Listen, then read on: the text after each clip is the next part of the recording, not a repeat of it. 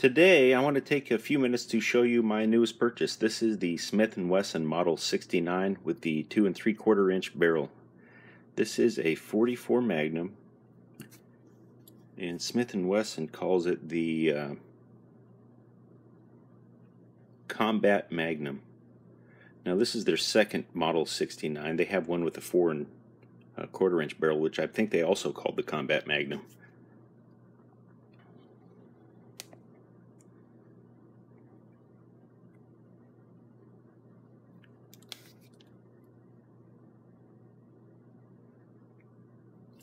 Now I believe the 4 1/4 came out in 2014, and this 2 3/4 inch barrel came out in late spring of this year, 2017. I believe it was announced last fall, but it actually started shipping late spring of 2017, which is about 5 months ago now. Now right before this started shipping, I recorded a video where I showed my new 629. And in that video I said a couple things that I want to repeat here. One of the things I said was, I'm a firm believer that a man cannot own too many 44s. I also stated in that video, not only should everyone own a 44, but everyone that owns a 44 needs a Snubby 44. And I stated that as I was shopping for this one, I was also considering the Model 69, but at that time they only had the 4 1/4 inch barrel, but I had heard that the 2 3/4 was coming, and I mentioned that one or both may end up eventually in my pocket. Well, that day has come for the shorter barrel. Here it is. Now for our friends up in Canada, this 6.5 inch would be kind of the regular length, and I think the 4 1/4 would be their Snubby, seeing they can't go with a shorter barrel than that. But here in the United States we can get these shorter barrels, and so here it is. Now I do want to point out that if you're subscribed to the channel, you've recently seen a couple new firearms show up. I just want to point out that I am not a sponsored channel.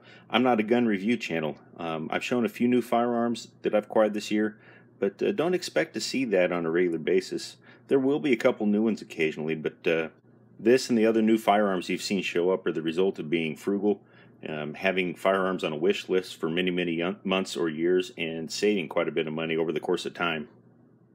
Speaking of money, the MSRP on this particular revolver I believe is about $850, but currently you can find it on the street for about $200 less than that. Now there are a few things about this that some people love and a few things that some people hate. It is kind of a two-tone. It's a matte stainless steel, and then you can see some black hardware here. The screws are black, the hammer is black, the trigger is black, the cylinder release is black. And as is appropriate, this big eyesore here is a big black mark on the side of the revolver. Also, the extractor rod is black. Now there's a few things that are kind of unique about this compared to most of Smith & Wesson's 44s. The 69 that came out a couple years ago with the longer barrel and this one are their first two offerings of a 44 Magnum in an L frame. Now one of the things that some people have noted on this particular revolver is their move to a sleeved barrel. So this barrel is actually two parts. You can see the line right here. This inner part is a separate piece of metal from the outside. There's a lot of folks that aren't a big fan of that, but I think mostly that's because it's change. I haven't heard of any complaints yet as far as function as a result of that. Here's the old style. And as you can see on this 629, the rifling to the outside, that's all one piece of metal, where these are two separate. Obviously this came out since the early 80s, and so it does not have a pin barrel, and it does not have recessed cylinders. And this has come out since the Clintons were in office, so it does have the giant black pimple right on the side of it. Now one thing I'm curious about is this silly lock here. My other Smith & Wessons have that, and I've never had an issue with it, but the one time I've heard of what I believe to be credible reports of that lock failing and locking the revolver up during function was with the Smith & Wesson Model 329, which is also a 44 Magnum, but a really light frame. I've not yet heard of any problems with the Model 69 having that issue, but if I ever do have that issue, you can be sure that I'll be quick to let you all know. Another change is the cylinder lockup. On this 629 you can see the cylinder locks up here where it mates back here, and at the front it locks up here. With this Model 69, they added this this little ball detent, which locks up right inside here, inside the crane. Well, and I think they call it a 3 lockup. It actually, you got the little piece right under here that locks up as well. So 1, 2, 3 places that locks up. But that ball detent is supposed to make it a lot firmer lockup. Well, let's get some measurements on this. Alright, for the cylinder, this is a 5-shot, which is all they can fit in this L-frame. The diameter I'm getting 0.1562. For the end frame, I'm getting 1.712. For my Charter Arms Bulldog, which is also a 5-shot, it's a 44 special, I'm getting 1.451. And then for this Taurus 7-shot 357 Magnum, I'm getting 1.531. For length on the Model 69 cylinder, I'm getting 1.670 inches. On the 629, I'm getting 1.70, which is the same thing I got on the Model 29. So the cylinder is a hair shorter than that 629. On my Charter Arms Bulldog, I'm getting 1.580, and on this Taurus 357 Magnum cylinder, I'm getting 1.574. It does come with one factory 5-round magazine here. And for the space between the chambers, I'm getting 0.16 inches. With the 629 on the end frame, I'm getting 0.122 inches. So there's more metal between the chambers on the 69 than there is on the 629. On the Charter Arms Bulldog, I'm getting 0.088, which is about the same as I'm getting on my 357 Magnum. One of the advantages of having an odd number cylinders, if you look at this 629 that has 6 cylinders, the notch that this locks into is in line with the cylinder, and some consider that a weak spot on the cylinder. I've never had an issue with that, but if you shoot some really hot ammo, you could potentially damage that, where when you have an odd number of cylinders like this 5, that notch falls between the cylinders, and so that actually strengthens the cylinder even more compared to the 6-shot variety. I don't have any pin gauges to measure the chamber throats with, but I believe my 29 and my 629, they're both 0.429 inches. This bullet is sized to 0.430, and it is a very tight fit. I'd have to push pretty hard to shove that bullet down in there. My Charter Arms Bulldog, those mouths are 0.433, and those same bullets fall right through.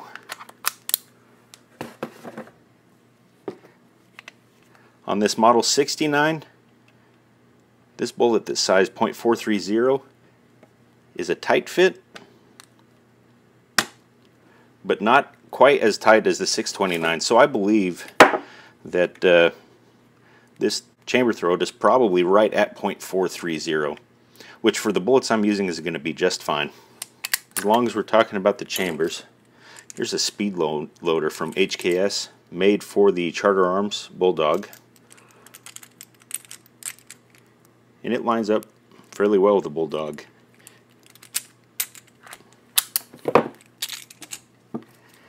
The Model 69 cylinder is slightly larger, and so it'll work, but it's not quite cut for it. There's only one company I know of for sure that makes a speed loader specifically for the 69. What was the name of that company? Speed Bees, I think. And I think their speed loaders are about $36 each. I don't have any. All right, let's get some weights. Again, the Charter Arms Bulldog, a little over 19.5 ounces. My Taurus 66 7-shot 357 Magnum with a 4-inch barrel, 38.5 ounces. My 629 with a 3-inch barrel,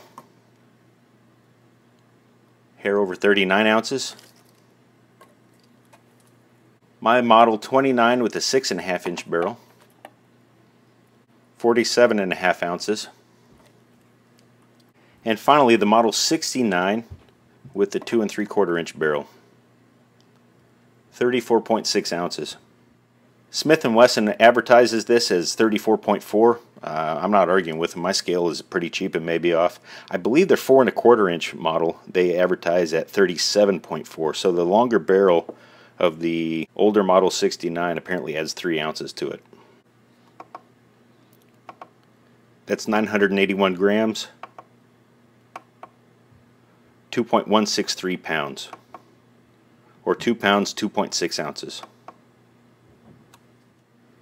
Now this does come with the same sights as my model 629 has, minus the fact that the 629 has a little white line around the back sight and the 69 does not. Now my 69 has the full length extractor rod where my 629 3-inch has a shorter one. And you can see the underlug comes a little closer to the end of the barrel and there's a lot more cut out than on the 629. Now I've already taken this to the range, but let me cut in a real quick video segment I took right before I took it to the range about this extractor rod. If you notice as I spin this thing, there's a slight bend to that.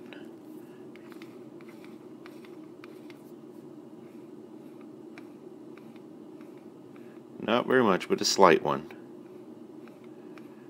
Right here at the tip. And then if you look,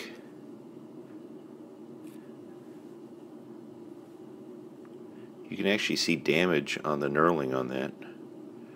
It's almost like somebody grabbed that with a pair of pliers or some other tool to twist that off. And then you can see some damage down here as well.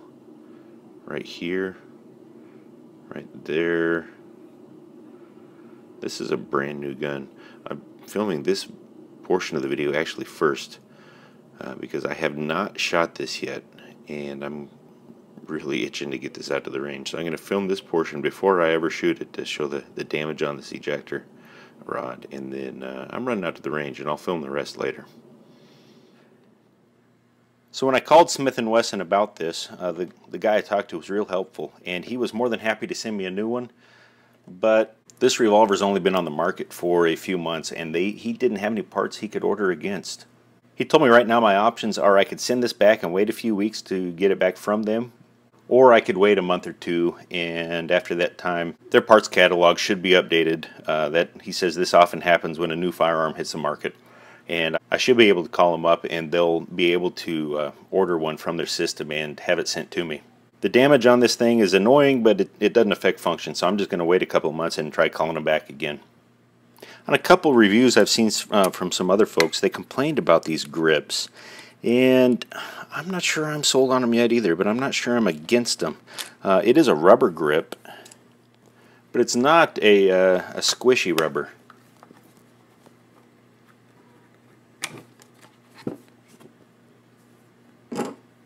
This is kind of a hard plastic in here with kind of a slightly softer rubber molded around the outside of it. This is a really hard plastic, and so they're pretty good for grip, but there's no real give to them at all. This is a round butt, and I picked up some Hogue round butt conversion grips to try out, and I'm not sure yet whether or not I'm going to use them. There's a stirrup that you put on there if you're going to install it, but just to put it on here real quick. Now these grips are less than $20, so I don't mind picking them up. The gun I think feels slightly better with them, but I'm not convinced on whether or not I'm going to use them on there yet.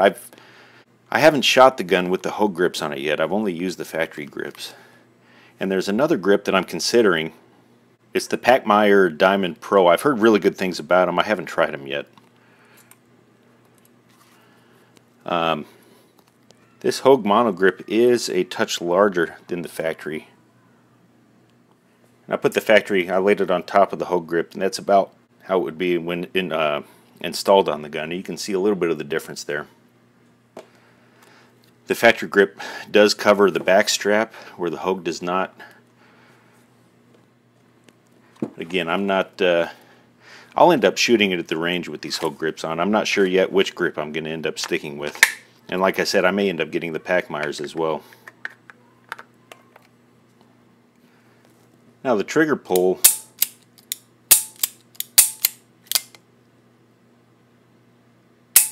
single and double action both, is kind of what you'd expect from a Smith. I really like it. It's really nice. I don't have a trigger gauge other than my finger, and my finger says good.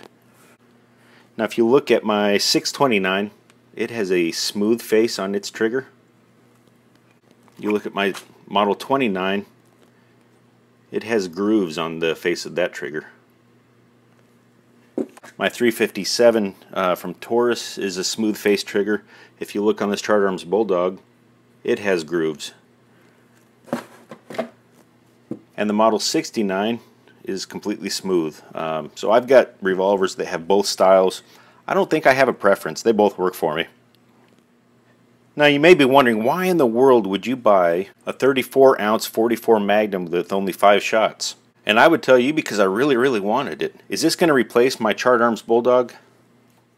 No, it won't replace it. I will work this into my CCW rotation. My Bulldog is my primary carry gun. And part of the problem is I sweat a lot, and I live in a hot environment right now. And yes, I know stainless steel doesn't rust. Well, yes it does. And I would rather sweat on and damage this Charter Arms than I would a nice Smith and Wesson. Also, this is smaller and it's lighter.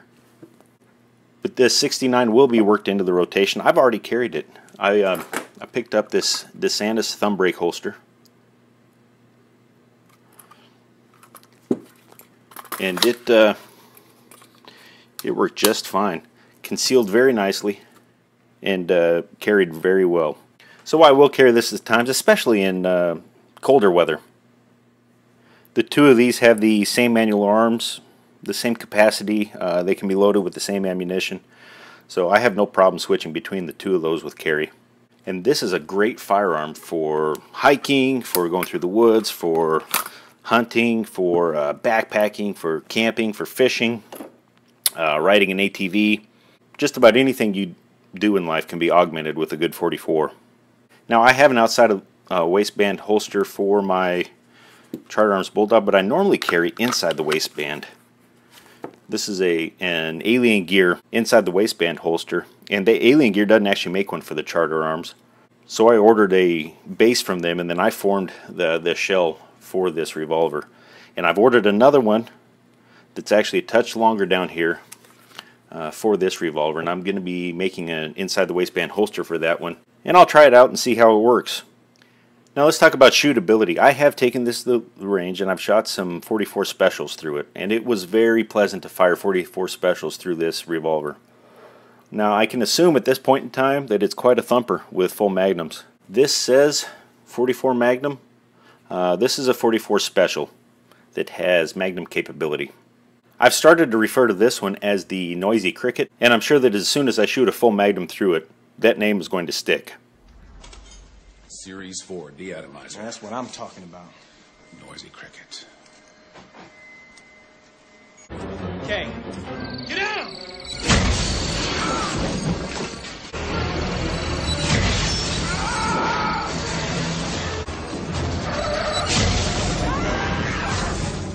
So let me insert some video here real quick from the range shooting some 44 special through this Model 69.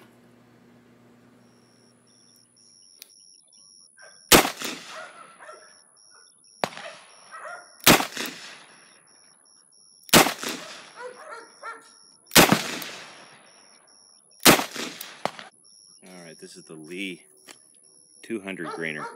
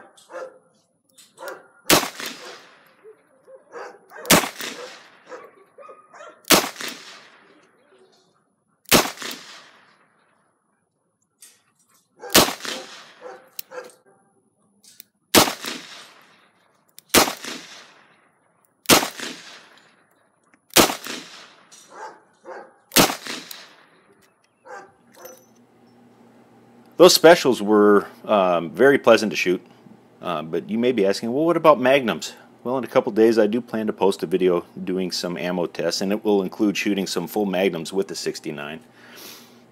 You know, it's interesting. Even with this 2 3/4 inch barrel, I can load up ammo for this that will be almost twice the muzzle energy of what a 357 Magnum from a full-length barrel can be.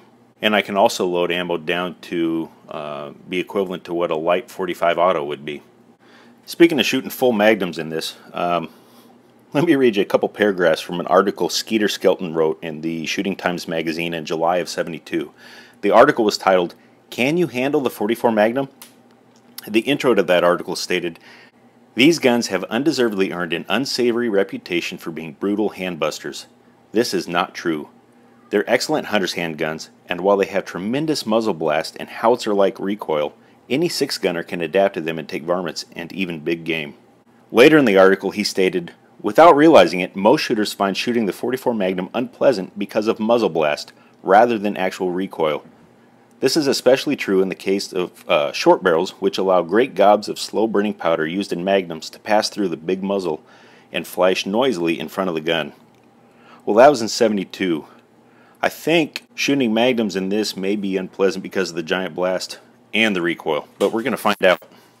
So other than the extractor rod, I'm very happy, and the extractor is just really an annoyance, which I'm sure Smith and Wesson will replace here in a few months. You'll notice a couple of stickers here. Those came from West Desert Shooter. If you haven't seen his channel, you really need to go check it out. That guy is crazy. He launches little pieces of lead clear across the deserts of Utah miles away and hits little tiny steel plates. Buddy, I'd like to see you do that from a 2 3/4 inch barrel. But he offers any sticker you want. This one's going to go on a bench somewhere. I'm not sure where yet. I'm looking for a good place for it. And for some reason, he seems to think I like Smith and Wesson. Not sure what that's about. If you watch Johnny's Reloading Bench, you'll see a sticker up on his wall. That came from West Desert Shooter as well. And he can do up any sticker you want. Get a hold of him over at his channel, and he can hook you up if you're looking for stickers. And as far as the 69, this is the newest 44 in my stable. If you're considering one, I would heartily recommend it. If you're not considering one, I would heartily recommend that you do. And you'll see more of this in future videos. Again, come back in a couple days and you'll see me try to break my wrist shooting some full Magnums in it. Thank you for watching, and God bless.